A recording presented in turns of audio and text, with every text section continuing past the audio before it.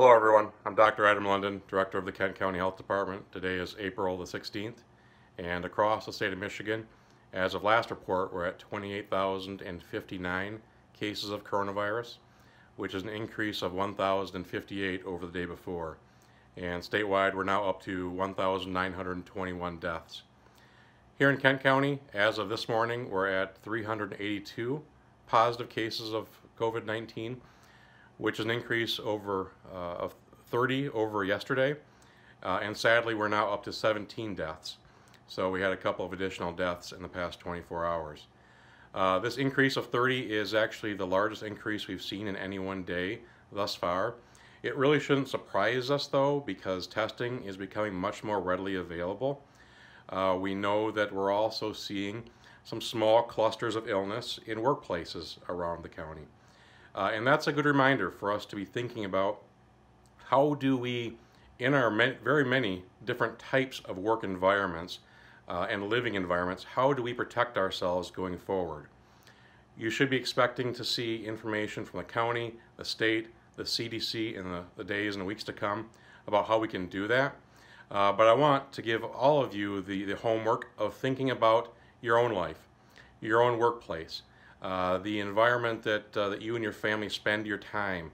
How can we make those environments as safe as possible while still allowing for life and work to continue? We've got to do both. We know this. We know that coronavirus is going to be with us for a long time. We know that until we have some pharmaceutical remedies for this, that we've got to find ways to prevent illness and save lives going forward, while also maintaining or returning to some semblance of life again. We have to get the economy going. We know we have to have jobs and income. There are real consequences to the health of our community if we don't do those things as well. So I want to encourage all of you, especially if you own or operate a business, let's start thinking. I'm asking you, please start thinking creatively about how can I screen for health of my employees in my workplace? How can I encourage the use of masks and other protective equipment in my workplace? How can I space my employees and my customers so that the risk of transmission is as low as possible in that work environment? We all have to work together to get this done, and I continue to see this polarized perspective on this issue, that it's either coronavirus or it's the economy. And I can't emphasize loudly enough or frequently enough, these are not separate issues. These are one issue.